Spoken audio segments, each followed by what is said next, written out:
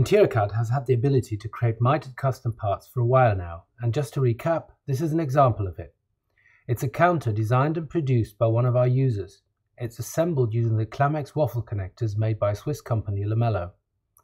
For completeness, I'll give you a quick example of how to model this and, more importantly, how to convert it to InteriorCAD custom parts. Use any polygonal shape to start with and extrude it to get a primitive shape.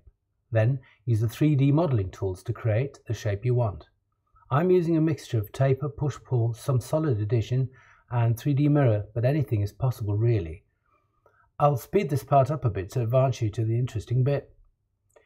Now we've finished modeling, InteriorCAD comes into play. In order to convert this solid into InteriorCAD custom parts, all you need to do is select the custom part tool and then use the create from selection mode. Voila, you have the custom parts complete with all mitres. You can now add your fittings.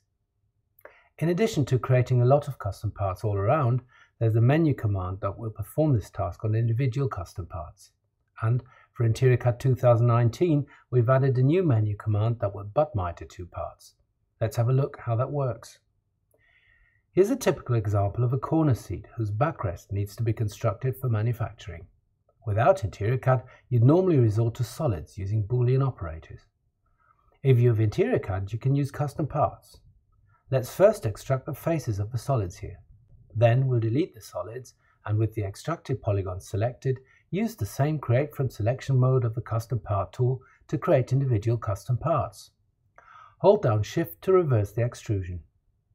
Now with two custom parts selected, go to InteriorCAD, then custom parts and then cut or resize custom parts. Make sure the part you want to keep unchanged is highlighted. Then hit OK. Now the second part has been butt joined with a mitre to fit it snugly to its adjoining sibling. With this command, custom parts don't need to touch to get joined. You can have custom parts overlap completely with the tool part cutting the blank part, or you can have the blank part projected to the tool part in case there's a gap to be closed between them.